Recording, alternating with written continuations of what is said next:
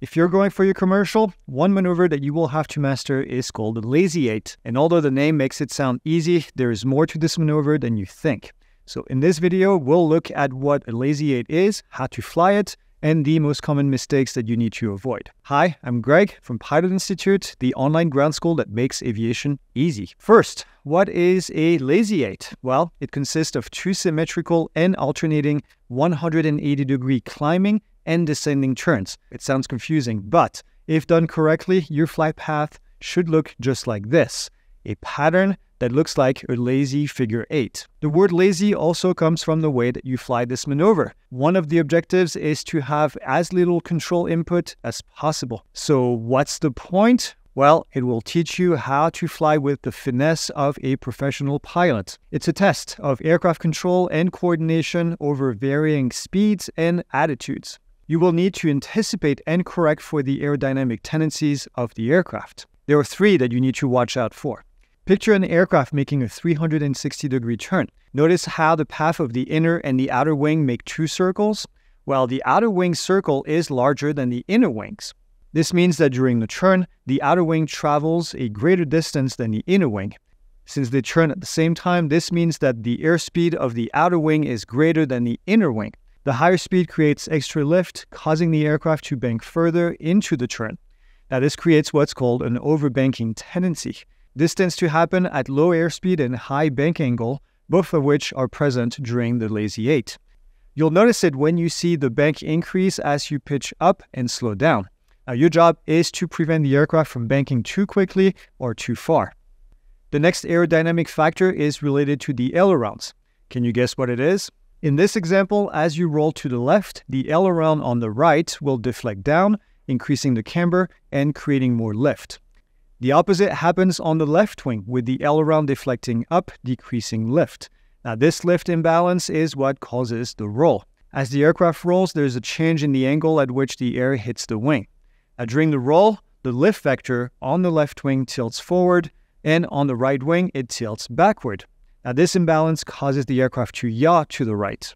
But the lift vectors aren't the only ones affected here. Remember that when there is lift, there's also induced drag. In this example, the right wing has more lift, which creates more drag. Now, this imbalance further adds to the yaw.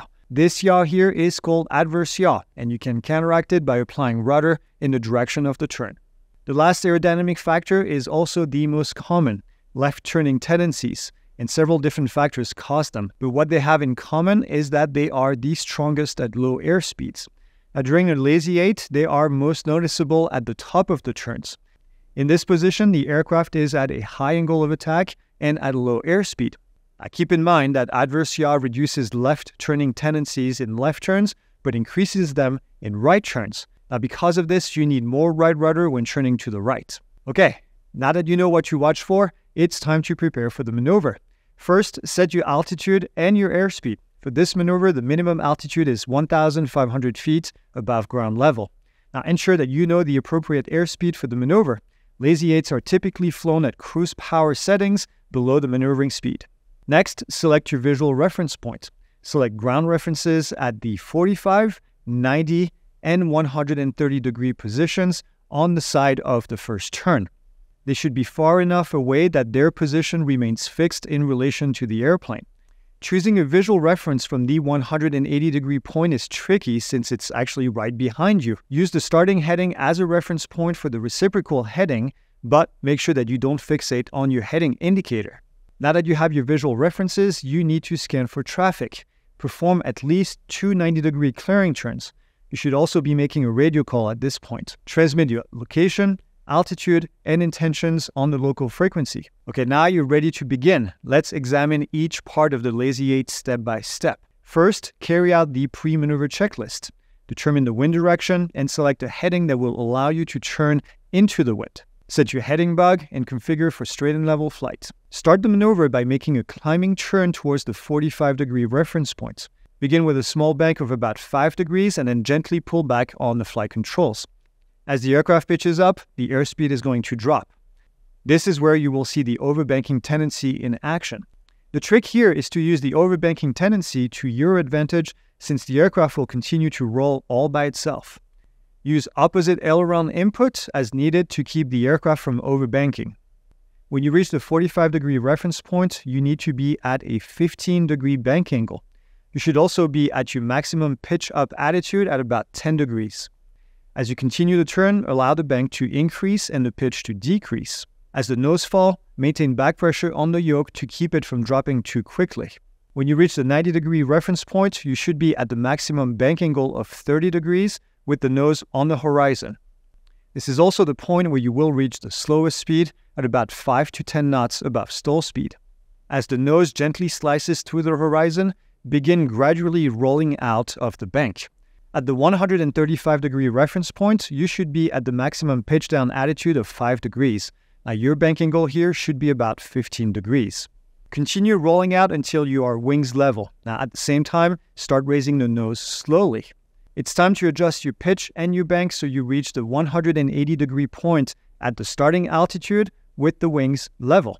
Your airspeed should be the same as when you enter the maneuver, and your heading should be the reciprocal of your initial heading. To continue the maneuver, begin a climbing turn in the opposite direction and repeat all of the previous steps. Now once you're completed, it's time to trim the aircraft back again for cruise flight, perform any post-maneuver checklist, and then also it's time to start applying for airline jobs. But not so fast. Here are 5 of the common mistakes that we see in this maneuver all the time. Number 1, clearing turns will confirm that there is no conflicting traffic around you. Failure to complete them puts you at a huge risk, and you can even end up failing your practical test. So make sure that you do your clearing turns. Number 2, your reference points must be clear, distinct, and far away. Those that are hard to see or too close can set you up for failure. So take your time and select solid reference points before you even begin the maneuver. Number 3, if you deviate from your target airspeed or altitude, make sure to be proactive and make those adjustments. So while you should allow for the aircraft to naturally change its attitude, you should also still be in full control of the aircraft. Number 4, this one is a killer. Failure to maintain coordination causes a poor pattern symmetry, unbalanced flight, and possibly over-controlling the aircraft. As a result, you might end up chasing the aircraft all the way around the maneuver. So keep an eye on the turn coordinator and make sure to use your rudder. Number 5, it's easy to fixate on the instruments during the Lazy 8, but you have to look outside. Get into the habit of briefly scanning your instruments while maintaining an eye on your reference points. The FAA recently added a new maneuver to the instrument check ride that they might also be bringing to the commercial. So to find out more, check out this video right here. Thanks for watching, and we'll see you in the next one.